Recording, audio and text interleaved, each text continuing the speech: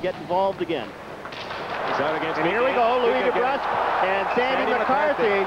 And they're just going to let him go. It's Randy Mitten is one of the linesmen, along with Barron Parker. And Dan Marawelli tells him to stand back. And why not? Let him get it over with. The Battle of Alberta continuing early in this one. McCarthy, yeah. DeBrusk has his head in McCarthy's chest, trying to protect himself. McCarthy's hitting more DeBrusk's back than anything else. They're in pretty tight quarters. Uppercut. He's lost his helmet, trying to get that sweater off. The uppercut, the right from Sandy McCarthy. As DeBrusk got a bit of the left hand loose. Two tough customers. We've played 7 minutes of this first period at the Edmonton Coliseum, and finally Mitten and Parker step between the two. We're scoreless, the Flames and the Oilers. Back around back of the net. Louie DeBrusk and Sandy McCarthy. Once wasn't enough, so they'll do it one more time.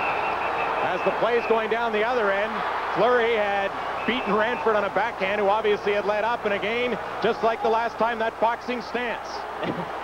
DeBrusk got a good hold of the sweater that time. And now we switched hands. Rocky Balboa went to the southpaw stance for a while.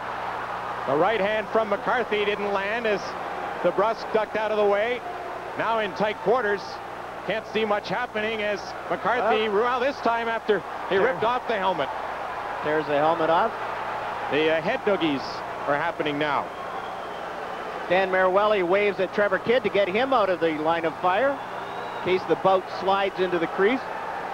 Sandy McCarthy is getting those left hands in the back of Louie DeBrusk's head. Louie doesn't have that helmet on anymore. And McCarthy's going for the takedown.